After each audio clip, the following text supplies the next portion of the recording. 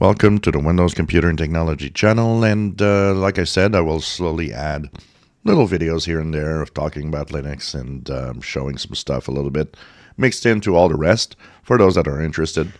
We will start with this week Linux Mint. Why? Linux Mint is a distro or distribution of Linux that is probably the most popular distro of all.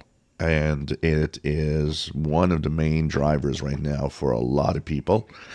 Linux Mint, and like pretty much every distro out there, what's nice is you can download and you can actually operate the Linux operating system like Linux Mint without having to install. And this is a good and cool thing about distros, Linux distros, is that once you put them on a bootable USB flash drive, you can actually try them without messing up any of your system. You can go and play with them and see how it feels and how it works for you. And, you know, it's the fun part of that. I think people should take more time to try those, definitely. So Linux Mint is going to be my first check this week for the last week of August 2023.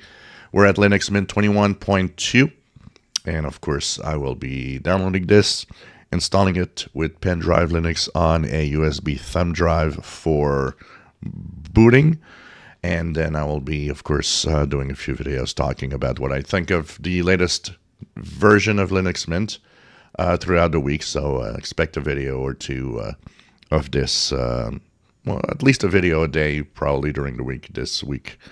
And I'll give my impression of Linux Mint distro. Remember, Linux is a general code underlying all of this.